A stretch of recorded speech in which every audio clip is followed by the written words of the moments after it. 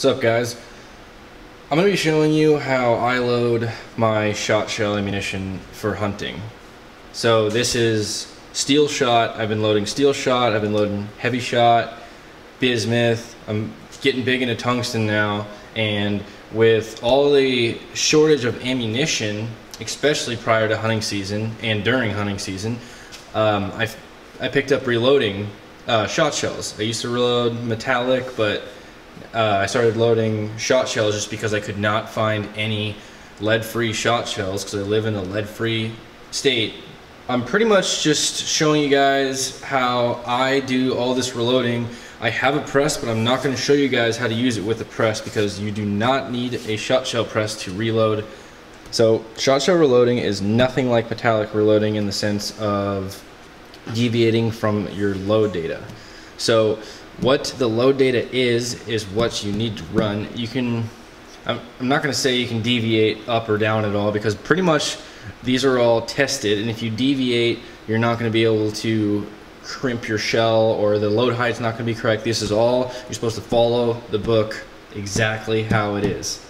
The only difference is that if the load calls for maybe size 4 steel or size 2 steel, then you can go to a different size steel that, as long as it's the same payload. So you're definitely going to need some type of published load data. This reloading handbook doesn't really have that many steel options. It's got some, but there's a lot of online manuals you can buy. BPI has a great one. It's the status of steel. It has a ton of steel options. Anything from light dove loads, quail loads, duck loads, goose loads, you name it. They have a ton. Second thing you're going to need is getting into their components. You're going to have to find powder. Yeah, it's pretty hard to find right now. But what I would recommend is finding some type of load data first. You can go and do downloadable ones on BPI's website. So you're going to need to find a load in a published load data book or manual online, whatever you decide to go with. That is something that you like, whether it's 2 3/4, 3 inch, 3 1/2, 12 gauge, 20 gauge, 410, whatever you're looking for. You're going to find a load that you like, and then you need to try to find components for it. So first you're going to need powder, and it's going to be in your published load data. So you're going to need to track down and find some powder. That is getting pretty hard to find right now. You're going to need shot shells. Okay, here's a brand new Fiocchi shot shell. Sorry, I didn't have it on camera there. These come primed. You can find these online. They already come primed. You don't need to worry about finding primers, which is pretty much impossible to find right now. This is absolutely empty. It comes with nothing but a primed shell. Next, you're going to need a wad. So there is steel rated wads. You cannot put steel in a lead wad. It could very much possibly damage your barrel. So you're going to need to find a steel rated wad. It's much thicker than the lead wads. This right here is Ballistic Products PT series. They have a bunch of steel rated wads. They have the PT, the CSD, TPS, MG42. They have a bunch of them.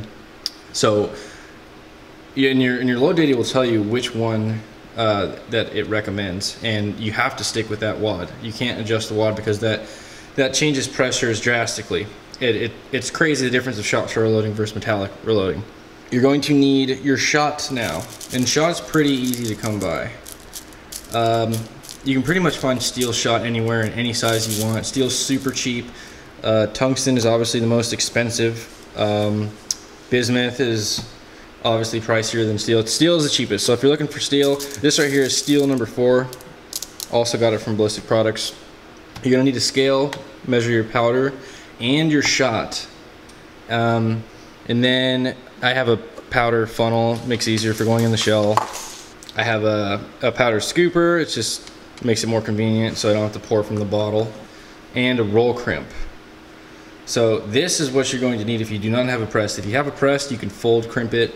Most recipes call for fold crimping, but you can, yes you can, roll crimp. Or I guess people will call it roll turnover crimp because it's not an actual roll crimp. But a roll crimp is what you're going to need, and you're going to need a drill, an electric drill, or even better, a drill press. Drill press is the best, and I picked one up because it makes it so much easier, and it makes super even rolls. When I use a drill, when I use a handheld drill, the shot shells would be angled because I couldn't get it down straight on it. And it's up to you whichever one you want to use, but you need something to finish off the shell with. So we're gonna get started here on this load. This here is going to be a duck load. This is a Fiochi 2 3/4 inch shell, primed already. And this is a number 4 size steel. And this is going to be almost an ounce. It's 11/16 of an ounce, so it should be 300 and something grains. Let me just check. 301 grains. That is the payload of the size 4 steel. The powder I'm going to be using is long shot. I've already pre-calibrated my scale.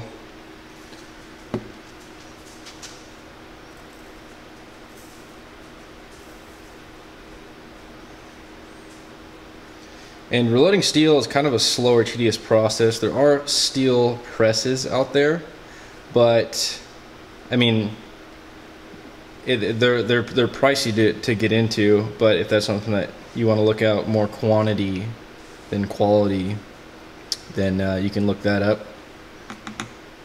This is fine with me. I was into precision metallic reloading, so I don't mind manually dropping in powder and weighing every shot charge to the T.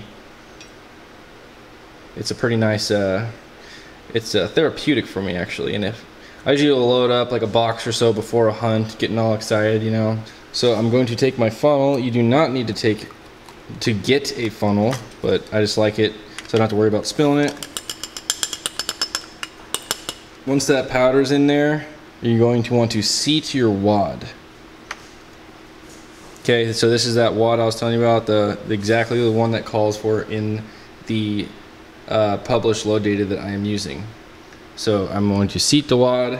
I'm just using anything to seat the wad really. Just want to get it all the way there in the bottom. And then I'm going to take my shot charge, which is going to be 301 grains of shot. So I'm going to pour in some.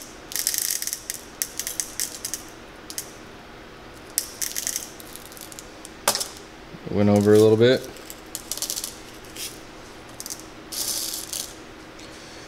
37, 298, 301.3. That's the closest that you're going to get. 298, 301, 302. That's going to work. It's just better to be under than over. So this load calls for a spacer, a felt spacer. So all it is just brings the shot charge up to allow you to crimp it, and it's really only necessary for the fold crimping, because the fold crimper will, if the whole shot column is too low, it's gonna dish in and not look good, and if it's too high, it's not gonna sit flush all the way and crimp down, and it could possibly reopen and it just looks bad. And I actually have one right here. This is what happens when you have a shot column that is too high. I've closed this 4 or 5 times and it just gradually opens up, and you do not want that.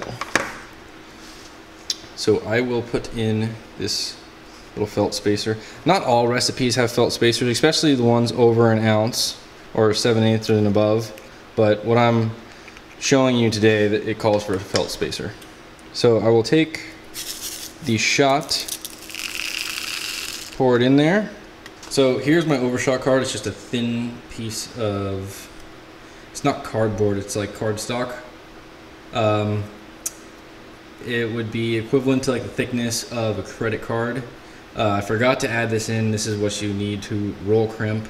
You can buy a hole punch kit and get the right size for whatever gauges you want. I usually just make my own, or you could buy them online in like 500 packs and they're super cheap.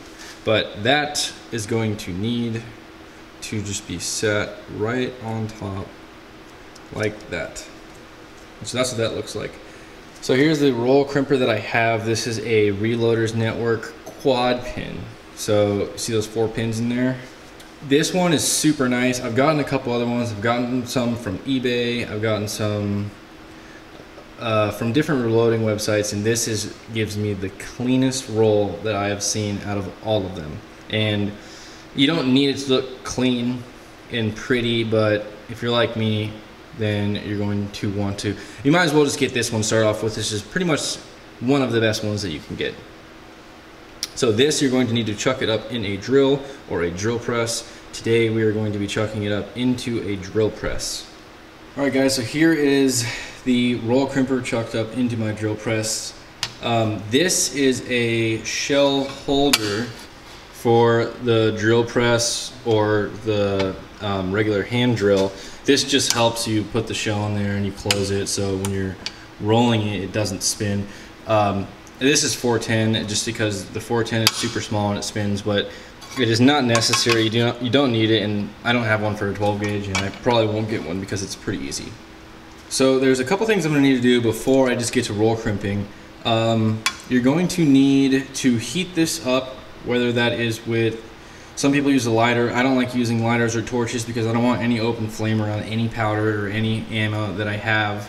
So I'll take a rag and just grab around this, turn on the drill press, and it'll start heating up. And then if you guys have like some gun oil, like a little dab of gun oil will help it from melting. If it melts, it doesn't look pretty and you might have problems with pressure. So you want to use a little bit of lubrication and a little bit of heat. All right, so that thing is pretty hot to the touch. If you use a couple shells, if you start roll crimping, it will stay hot, so you don't need to do that every time. It's just, I like to do it in the beginning, just so it gives us a clean crimp. So here I have a little dab of Hoppy's gun oil.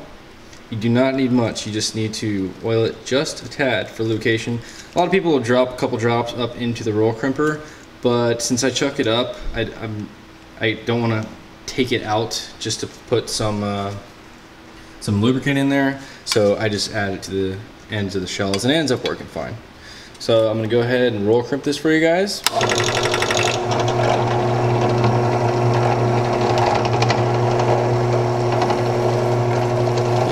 Hand out of the camera.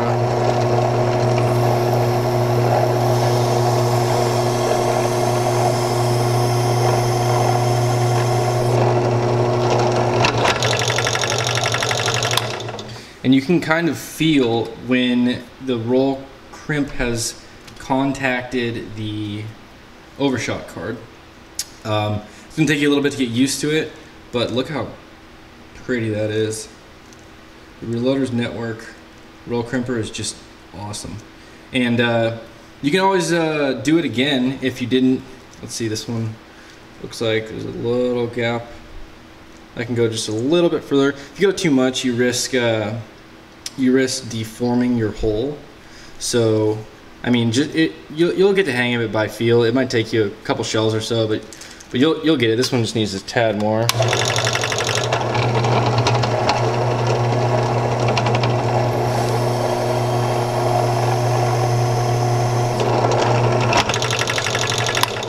That looks good. Yeah. So with that heat and the oil, it just made the most beautiful roll crimp, and that is your completed shell.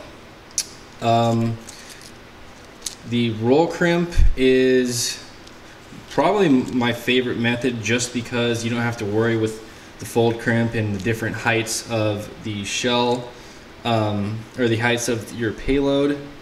And it's like, it's old school, you know.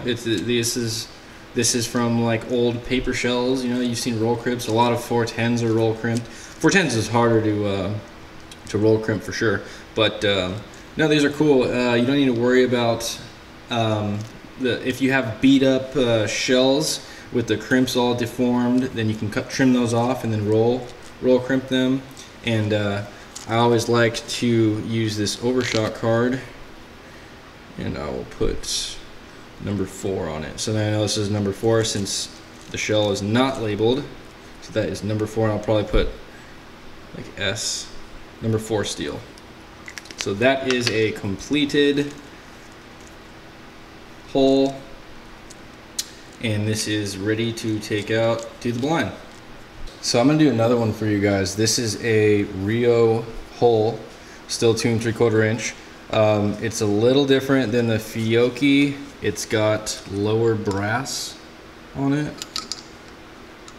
See right there, this is also primed. This is a different primed hole, different primer. It is in a different load, different published load. So the primers also make a pretty big difference in pressures.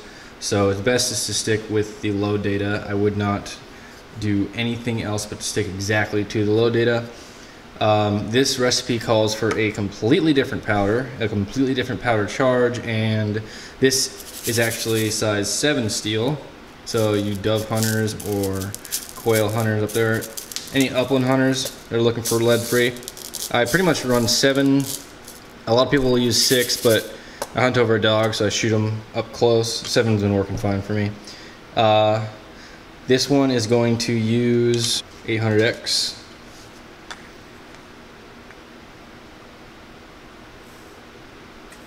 This is way fluffier powder, so it's going to take a lot more space than that long shot, but also less grains of powder.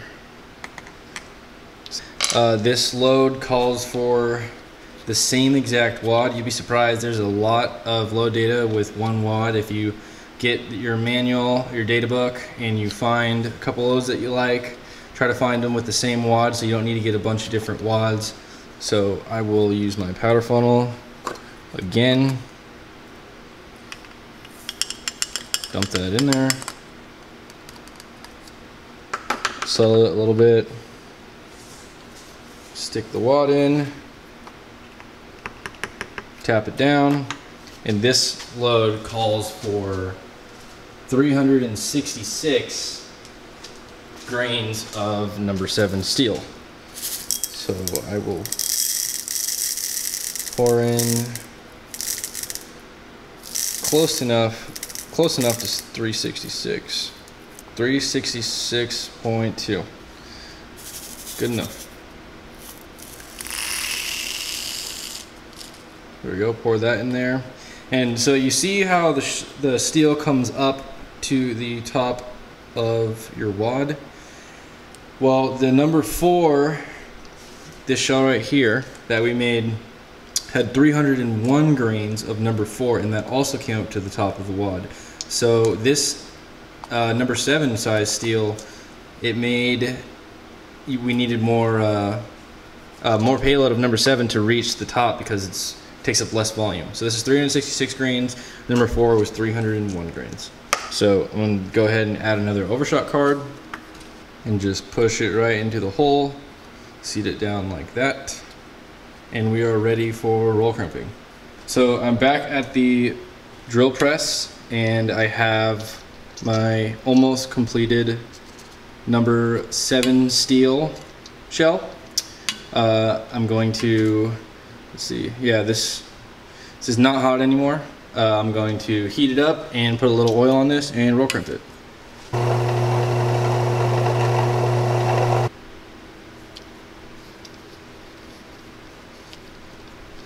A little oil goes a long way. You do not need a lot.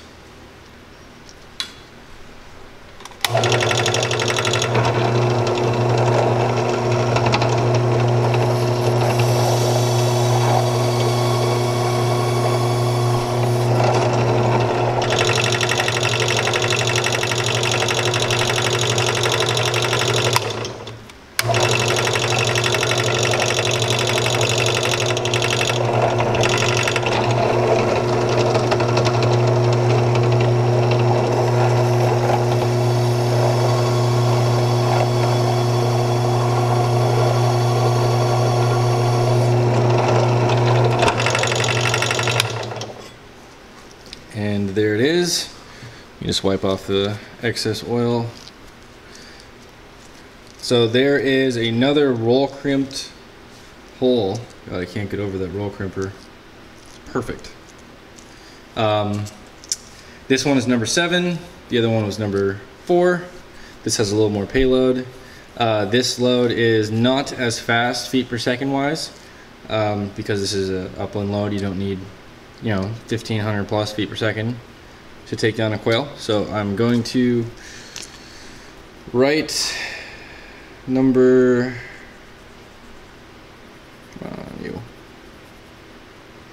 So I'm going to write number 7S.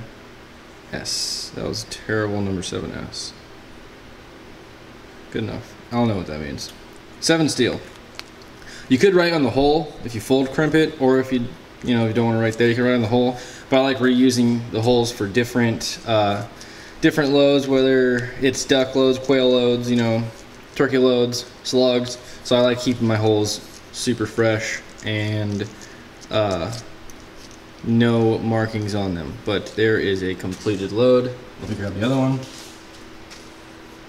There are the 2 side by side. Get that in the frame. 7 and 4. Same size, same roll crimp, but different components. Here is just some of the shells that I've loaded. Here's those 2 that you guys saw me make, the 4 steel and the 7 steel. Here is number 8 tungsten super shot. Put duck there, it's duck load. Here's another Sphero tungsten, number 7, roll crimped again. And then I also have the fold crimps. If you guys like this video, hit the like button, subscribe, and let me know in the comments if you guys would want me to do another video or more reloading videos on shot shell reloading. I've been doing it a lot to prepare for this upcoming hunting season, from ducks to quail, a little bit of everything. So yeah, let me know in the comments if you want me to continue doing this, because I'd be more than happy to. Thanks.